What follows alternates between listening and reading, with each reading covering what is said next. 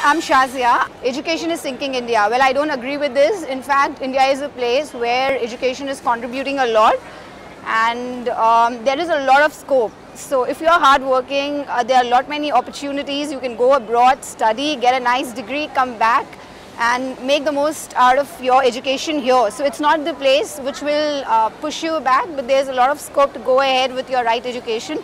So please educate yourself, be aware, generate awareness, motivate people and make the most out of it, and don't really look down at education. It's very important in your life. It has made a lot of difference to me as an individual.